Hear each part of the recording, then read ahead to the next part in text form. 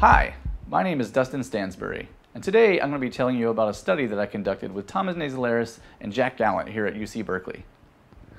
When we explore the world around us, we tend to visually categorize the scenes that we see with specific categories like the beach, or an office, or the mall. Scene categorization is generally based on the objects that we observe in the scene. For example, if you see sand, water, and sunbathers, you'll probably categorize the scene as a beach. And if I say the word beach, you'll likely recall these objects plus many other related objects like palm trees, sandcastles, volleyballs, and so on.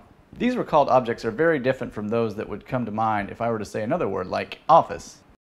These observations suggest that over the course of your life, you learn which objects tend to co-occur in natural scenes. And if this information is represented in your brain, you likely use it to make perception more efficient in daily life. We decided to investigate whether or not the intrinsic categorical structure of natural scenes is indeed represented in the human brain. To do so, we used a two-stage process.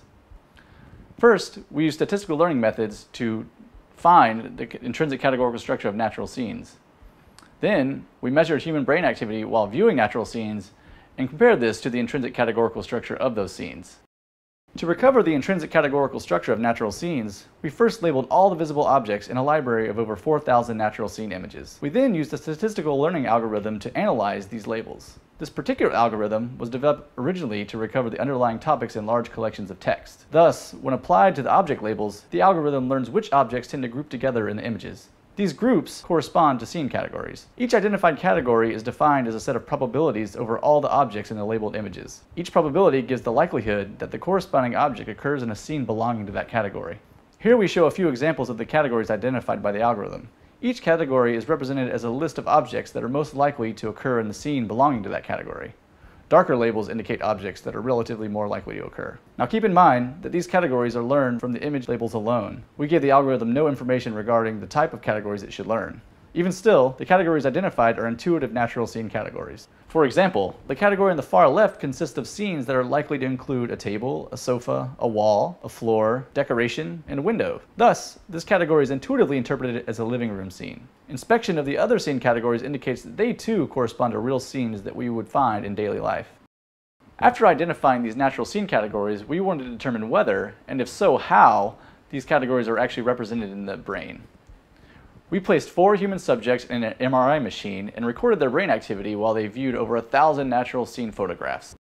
Functional MRI measures blood flow caused by neural activity. The blood flow is sampled from tiny cubical volumes of the brain called voxels.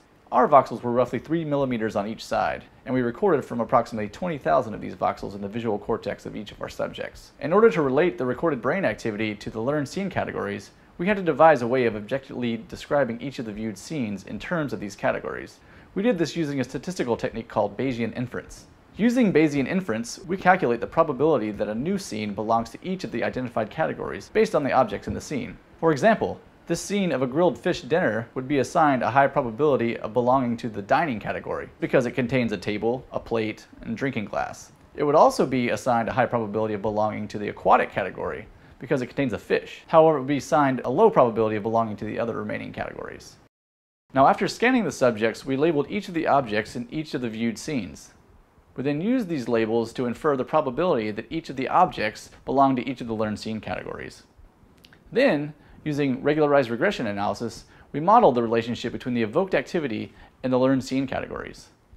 What results is a model that characterizes how each voxel responds to each of the learned scene categories. We then wanted to determine how accurate each of these models were in different parts of the brain. To do so, we recorded a high-resolution anatomical scan of each subject's brain.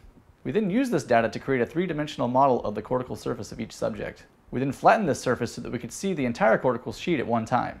Here we zoom into the back of the brain, where the visual system is located. The left hemisphere of the brain is on the left, and the right hemisphere of the brain is on the right. We can then color each voxel location on the cortical sheet according to the accuracy of the corresponding voxel model. Bright yellow voxels indicate areas where the models are most accurate. We found that voxels located throughout anterior visual cortex were accurately modeled this way. This makes sense because previous studies have shown that anterior visual cortex is involved in many different aspects of visual perception, such as scene processing and face perception. One nice application of this approach is that we can use the same modeling framework to decode brain activity. Essentially, what we do is we use the same raw data, but run the regression analysis in the opposite direction, trying to predict scene categories from evoked brain activity.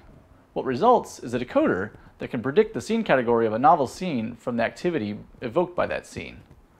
Here we show a few examples of the decoder. On the left is a scene that was viewed by one subject.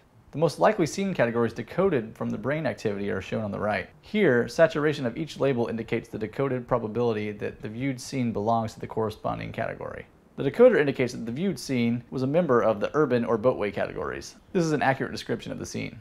Here's a second example, decoded from a second subject. The decoder indicates that the scene is likely a member of the living room category. Now you may recall that the learned scene categories are defined in terms of the probabilities of objects occurring in scenes belonging to those categories. Now using this information, we can extend the decoder in order to predict the likelihood of individual objects occurring in each of the decoded scenes. Here's an example of objects predicted for the urban boatway scene shown earlier. Label saturation indicates the probability that the viewed scene contains each object. For this scene, the decoder predicts that the most likely objects are a building, boat, and so on. These objects either occur in the specific scene or they are consistent with the scene context. We find that we can accurately decode scene categories and individual objects in a diverse range of natural scenes. This is all done from evoked brain activity alone. Pretty cool, huh? Now, if you want to find out more about the study, you can read the full paper in Neuron, or you can check out our website. Thanks for listening.